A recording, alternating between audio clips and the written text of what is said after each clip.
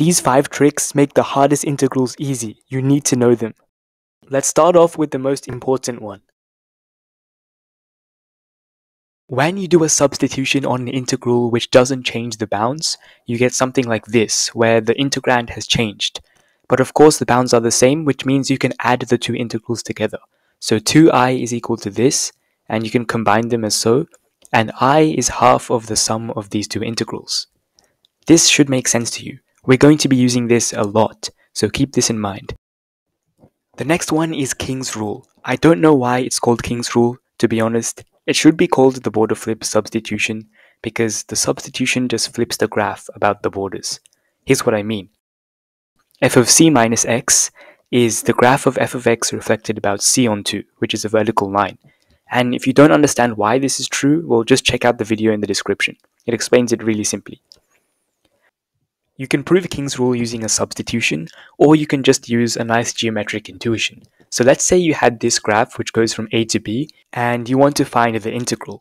Well, you can just reflect the graph about the midpoint, giving f of a plus b minus x, and find the integral again. But notice that it's the same as before. We haven't changed anything about the integral. We've just changed which way we're looking at the function. The most common form of King's rule is when the bottom bound is 0, giving us this formula. We're going to be using this. Okay, let's do a quick example. So when the bounds are 0 to something, you might want to try King's rule. So we replace x with pi on 2 minus x in the function.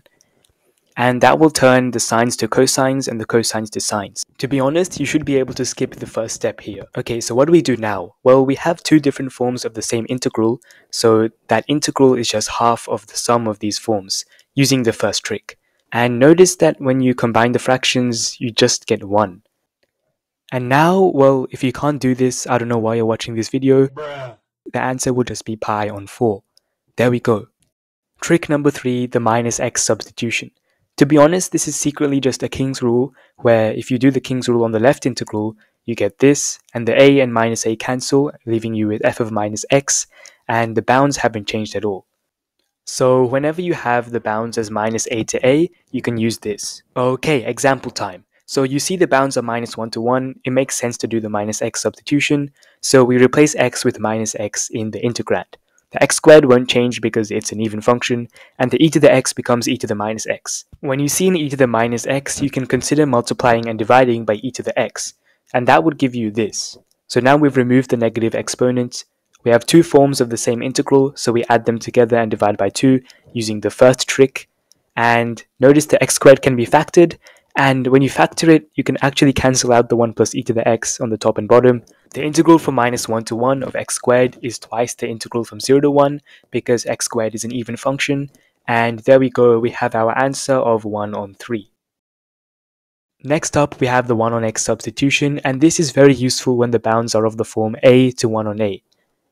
How do you prove it? Well, you just let u equal 1 on x. So when x is a, u is 1 on a, and when x is 1 on a, u is a. And also dx is minus 1 on u squared du. Now we can use this minus sign to swap the bounds, and then dummy variable u to x, because the variable doesn't matter as long as the structure of the integrand and also the bounds are the same. Okay, let's see this trick in action. Okay, so notice how the bounds are of the form a to 1 on a.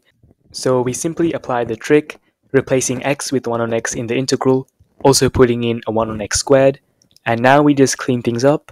And we have two different forms of the same integral. So we add them together and divide by 2 using the first trick. But then what do we do now? Well, tan inverse x plus tan inverse 1 on x actually has a very nice identity. It's equal to pi on 2 for any positive x value. If you want to know why, check out my video in the description. Okay, so now it's simply a natural log, sub in the bounds, and we have our answer, pi on 2. Let's do another example. Okay, don't click off, don't be scared by the infinity, it's not that deep. I'm going to tell you why these bounds are actually of the form a to 1 on a. Okay, so if you look at the graph of 1 on x, well, what is 1 on infinity?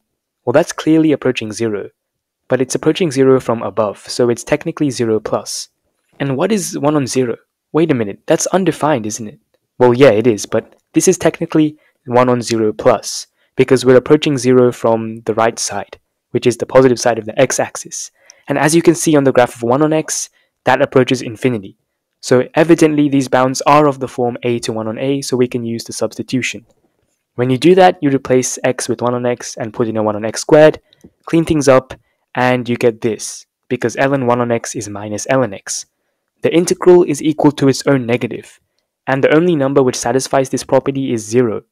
You could add the integrals together and see that as well. That's pretty crazy, because if you look at the graph of the integrand, it tells you that these two areas have to converge to the same value, because the areas above and below the x-axis have to cancel out for the full integral to be 0. Now for the last one, the symmetrical rule. Formally, the rule goes something like this. But okay, what does that actually mean?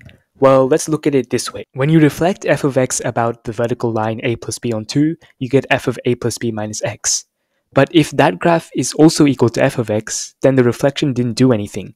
In other words, the graph is unchanged when you reflect it. So f of x is actually symmetrical about a plus b on 2. Let's look at an example. If you have a graph like this, well, it's clearly symmetrical about the midpoint of the interval, right? You can see that the full integral is actually twice the integral from a to a plus b on 2. Look carefully at that. You can also prove this algebraically by splitting up the integral at the midpoint and letting x equal a plus b minus u on the second integral. I'll leave that to you as an exercise. A more common form of this trick is when the bottom bound is 0, giving us this formula. Okay, let's do a question. You could do this by finding the antiderivative of sine squared, but that's more complicated. Instead, you can do a King's rule at the start. And sine pi minus x is just sine x. So wait a minute, the King's rule didn't do anything. But actually, that means that the integral is twice the integral from 0 to pi on 2, because sine pi minus x is sine x. The bounds are still 0 to something, so we can do King's rule, giving us this. We have two forms of the same integral, you add them together and divide by 2, and well, sine squared plus cos squared is just 1, so it simplifies so nicely, and the answer is pi on 2. You can take a look at all the tricks here, and you can use most of these to solve this crazy integral, which I'll leave to you. Let me give you a clue. Don't waste your time trying to find an antiderivative for log sine x. If you enjoyed this video, please consider subscribing. The next stop is at 1k subs, so if you could put me down the track, that would be great.